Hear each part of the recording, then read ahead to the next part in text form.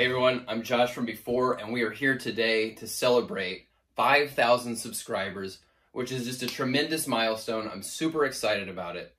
To give you some context, I started this channel in January of 2021, and it was just about 6 months ago that we were hitting 2,000 subscribers. So in less than 6 months, we're more than doubled in size. I don't want to get too lost in the woods with like chasing numbers, counting views, all that stuff, but the reality is more people watching means I can put more time into this channel. And like I've said in the past, my ongoing goal with the channel as it grows is to continue to bring you the kind of content that you came here for in the first place, meaning toy reviews.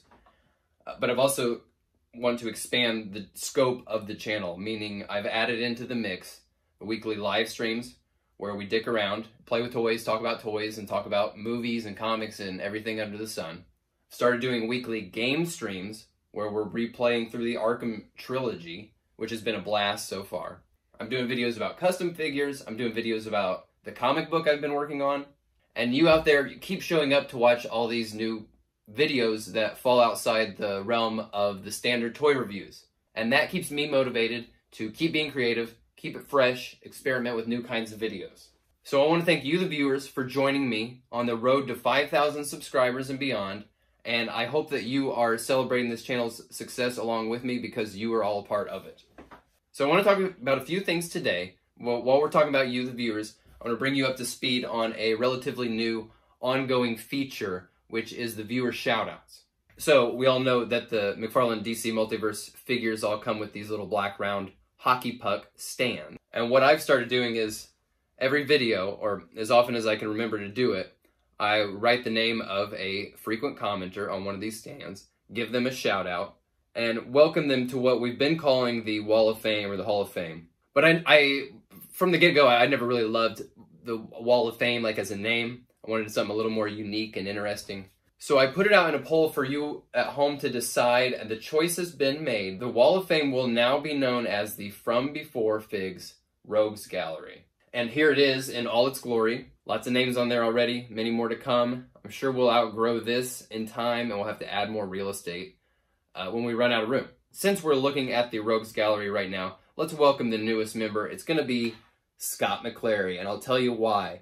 When I put the poll up for choosing the new name for the Wall of Fame, the other option was Super Friends. And Scott was good enough to let me know that Brad, the DC Universe Geek, calls his viewers Super Friends. And Brad, the DC Universe Geek, is a great channel. I would not want to step on his toes at all. So thank you very much, Scott, for helping me avoid that faux pas. And thanks for being such a great friend of the channel. Let's hear it in the comments for Scott McClary. Okay, so I reached out to you guys with the poll for renaming the Wall of Fame. And I also reached out for you to submit questions. So let's do a quick little lightning round AMA, right?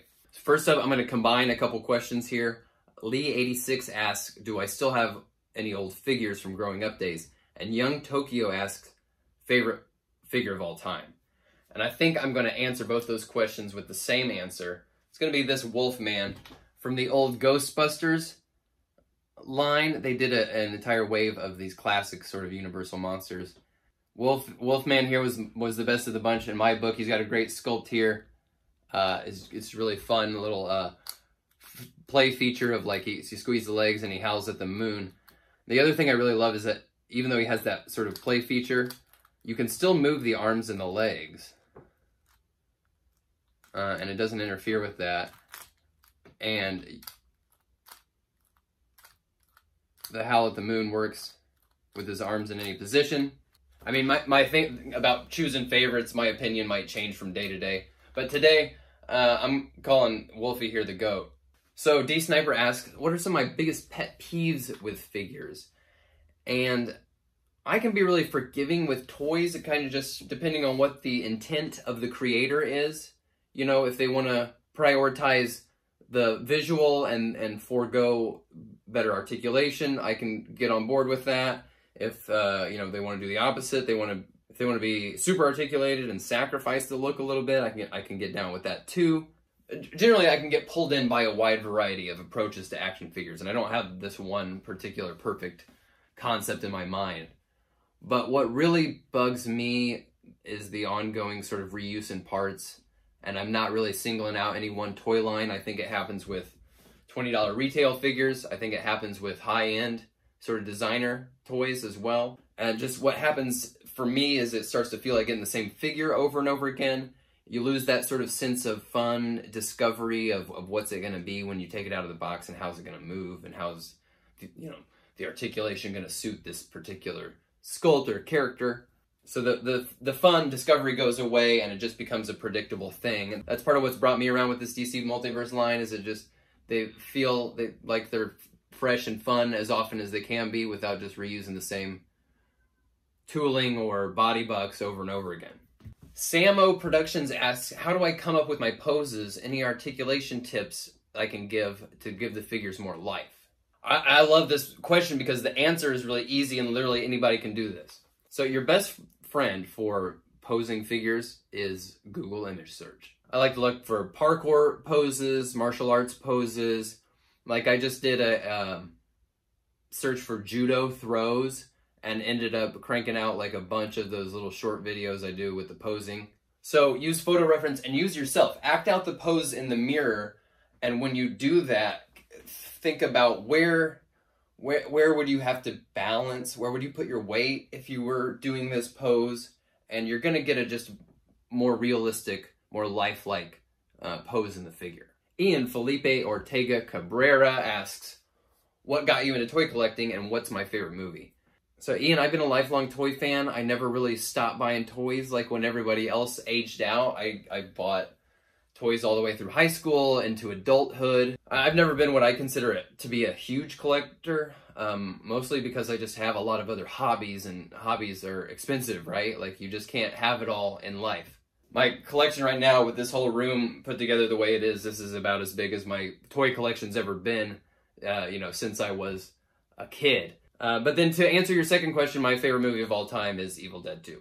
Dom Life asks, have we possibly seen any of the film projects I've worked on? So if you don't know, I've been working in video and animation for more than 15 years. But to answer your question, probably not. A lot of the commercial stuff I've done has been more regional, not full-blown national.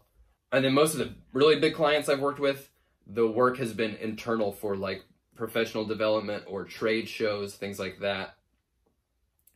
I've done a little bit of reality television for HGTV, but that work wasn't really creative, you know. Birdo96 asks, what would I save in a fire? I think my most prized possession here is actually this Toy Biz Bat Cave. It's not like my childhood one or anything, but I had that as a child, played with it to death. It's just one of my favorite things in here. I actually unboxed it on camera, so if you want to see more of that, check out that video. Sam Tao asks, if I could pick any movie, TV series, or game to get a line of figures, what would it be? My dream toy line right now would be to see McFarlane do a entire Paul Verhoeven line. The Starship Troopers, Total Recall, and RoboCop. I want Rakchak and Richter both, so I want 2 separate Michael Ironside figures. And I want all the Klendathu bugs. And then, of course, RoboCop is just one of the best movies of all time. And then finally, Ska Knight and Aviator Dan's. They ask, who inspired me to want to make a comic of my own? And do I have any advice for others who want to do the same? So if you're a new viewer, this is in reference to the comic book I've been working on called Drop Shadow, which is about a graphic designer vigilante. I've been hyping it up for a while. I will continue to hype it up as it gets finished. And I'll get into far more detail about the creation of it once the final product is printed and in my hand. But I'll give you a short answer right now. I've been a lifelong comic fan, especially big fan of indie comics of the 90s, where you could get this sense that it was just this small groups of people that were putting together something. Now, as a career and a creative hobby, both, I've pursued filmmaking for a couple decades now. And I mean, the truth of the matter is, low budget filmmaking, it can be very constraining. My friends and I, we have a lot of big ideas, and I think we're really talented filmmakers, but there's a ceiling for what you can do on camera with limited means, you know what I mean?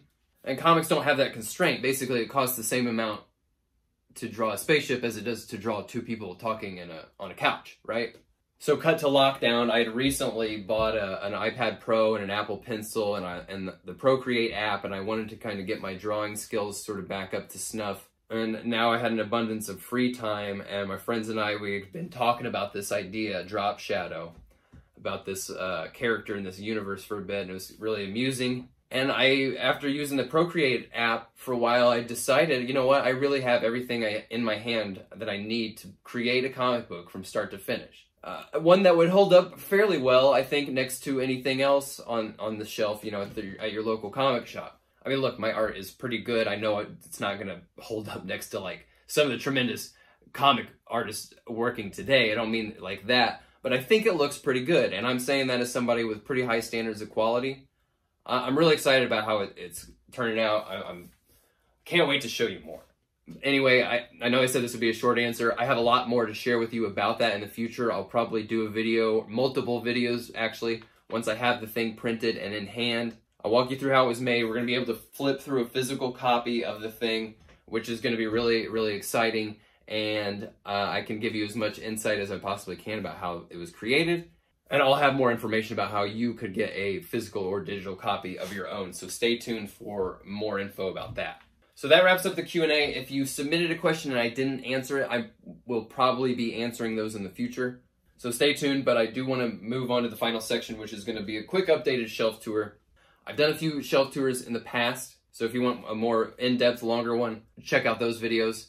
And I also did a collection tour with my friend Danny, who runs the channel Galactic Geek.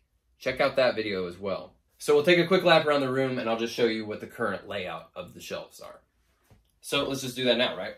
All right, so here is the main stage of the toy room here. Let's start up top. That's an old little Play Arts Kai, Liquid Snake up there.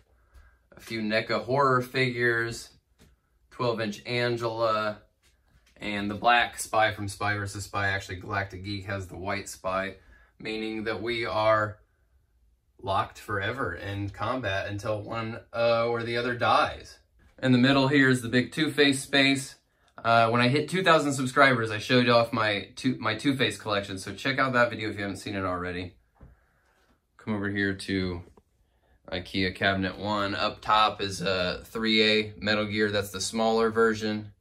I have the larger version as well. I'm thinking about putting it on eBay. But I messed around with that larger Rex and Metal Gear Ray on a recent live stream, so catch up on that if you want to see those in action. Here up top, we've got the Hall of Armor shelf, some of the choice Batman selections. Come down to the main shelf that you see in all the reviews.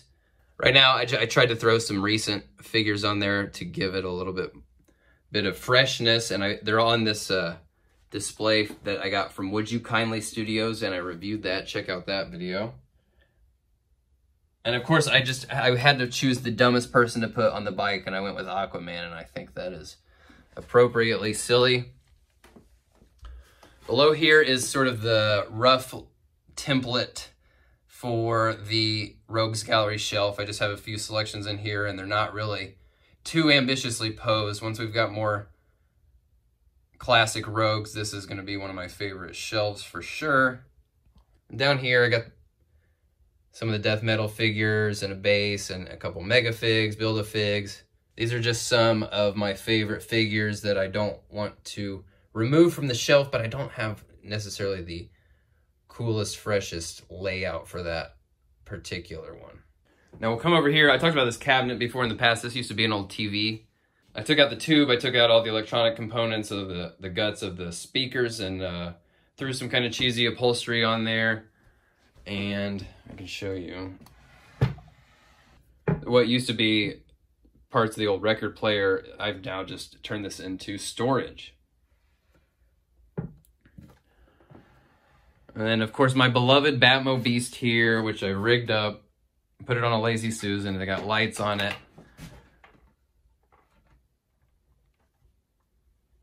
Display rotates. I did a video on how I sort of put this together. I'm getting closer to phase 2 of my Batmo Beast build here, so expect another video about this guy in the future. And then the Toy Biz Batcave, my friend just gave me this T-Rex, and I'm gonna put him somewhere cool. I need a giant penny now, though. And then IKEA cabinet number 2, some odds and ends up here. These are all custom fodder pieces. Spawn Throne needs to get integrated into the Spawn shelf, but I love the Spawn shelf and the plaque from the Kickstarter Spawn there. And now coming down here, these are all custom Marvel Legends, for the most part, that were used for the comic book that I'm working on, Drop Shadow. These are all characters from Drop Shadow. I've got a video where I go through how I made these and who the characters are. And I also did another video about the city diorama that we built to photograph these figures for a 2-page fake toy ad that's gonna be a spread in the comic book. Now come down to more customs here. This is the barest shelf so far, but eventually this is gonna be totally full of customs. We've got my Kenner Toy Biz ones there, Tech Shield Batman, Sky Escape Joker, and Bob the Goon, and the newest addition, which is Drophead from the Matt Reeves Batman movie. And then finally down here is the Dark Knights. These guys have been holding it down on this shelf since I finished this team. This was the first significant team we were able to complete from the Multiverse line. And I love the way they fill out that shelf. I think there's some room for some more Joker crows down there, but yeah, that's the gist of the toy room right now. All right, gang, this has been the 5,000 subscribers special video. Thank you again to everyone for your ongoing support. We have many more videos to come. If you're a new viewer and you want to catch up on some stuff from the past, there are more than 250 videos on this channel. Like I said, more than just reviews as well. There's all kinds of different stuff, and if you want to go to my channel homepage where I have things organized by playlists, so hopefully you can navigate those a little bit easier. If you want to throw something on while you're playing in your toy room at home, check out the backlog. There are a ton of cool videos in there. That's it, gang. Thank you again for watching, and I will see you all very soon.